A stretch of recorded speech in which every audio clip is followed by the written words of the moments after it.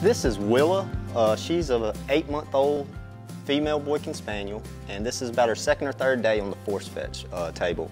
And generally the first thing you want to do during the force fetch process is just get them comfortable on the force fetch table. You want to get them up here, you know, get them moving back and forth. Come on.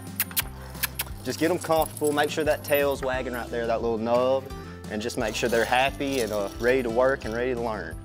And the next thing you want to do is get you something soft and easy for them to hold in their mouth. Some people use paint rollers.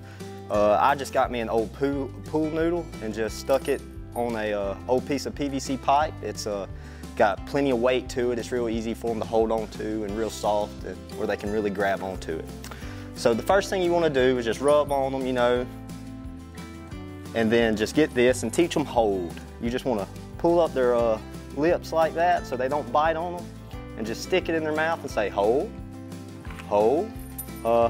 And most dogs are going to refuse it the first, you know, handful of times, and I call it riding the bull. You just got to get it, stick it in there, and let them know that it's got to go in there. And you just say hold, hold, hold, hold, no, hold, hold, hold.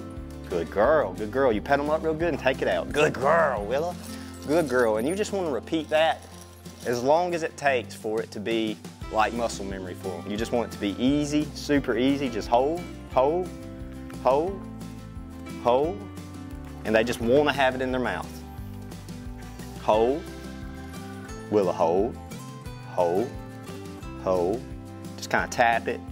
Make sure they're really holding it. Hold, hold, hold. Give it here. Good girl. Just pet them up, love them up real good. Let them know they did a good job. Good girl.